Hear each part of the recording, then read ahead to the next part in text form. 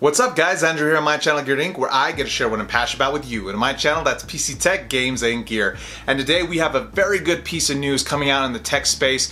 As PC enthusiasts, we need it right now. We've been getting bent over with GPU prices and RAM prices and just memory in general. It's been a nightmare. So it's good to see that hopefully we have some positive news coming up. So specifically I'm referring to the Ryzen 2700 leak that came out today. Obviously there was the 2700X leak, so we have an idea of kind of what to expect. But this gave us a little more confirmation that, for me in a way, got me very excited.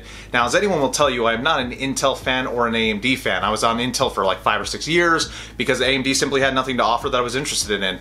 Right now, I'm currently with AMD, at least for my CPU, because I felt like it was a better value for what I was trying to do. So specifically in these leaks, we get two things that, if true, were more than we dare hope for, but we were absolutely hoping for, and that was better overclocking and better instructions per clock, or single core speed. Intel still dominates in terms of gaming performance because its individual core speed, which is what is taken advantage of by many games, especially at 1080p, still is much faster than Ryzen.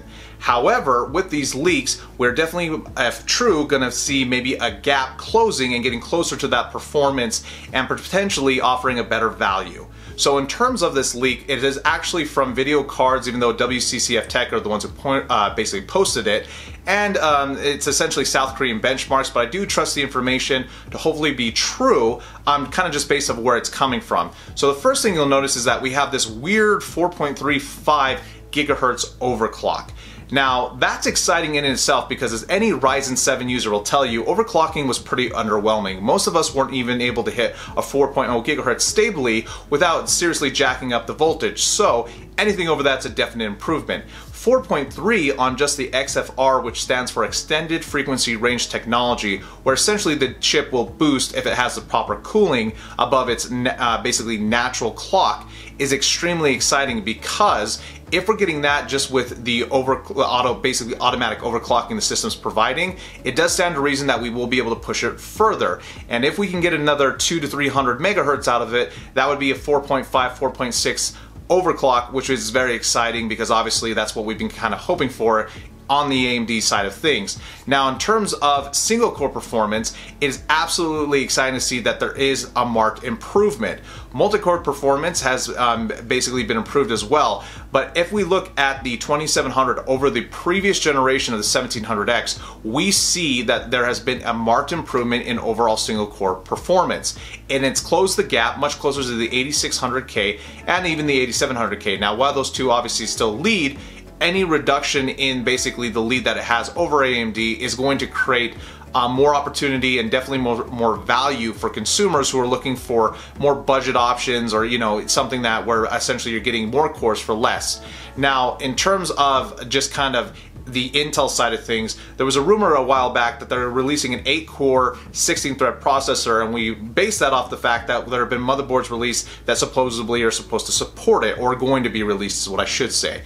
But we haven't seen any news on that. I would be excited for Intel to release a product like that, and I would gladly switch over, obviously, if it performed better in terms of over AMD, if it was either a drastic performance increase or if the cost made sense. But out of AMD, it's good to see that we are seeing improvement over the previous generation, because if it's good enough, there are a lot of people who currently have R7s who will probably be upgrading and selling their old ones because it makes a lot of sense if you're trying to get better performance overall. So anyway guys, this type of tech news does get me excited. I'm always excited to see improvement over previous generations. If you like this video, go ahead and leave me a big thumbs up. If you didn't, go ahead and leave me a thumbs down.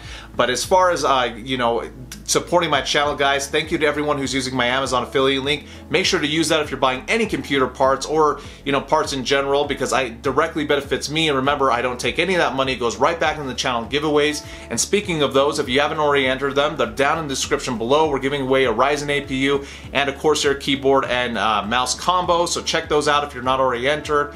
And then thanks to all my current Patreons who are supporting me directly, which is another great way if you want to do that. But thank you guys. I can't tell you how much I appreciate every single one of you.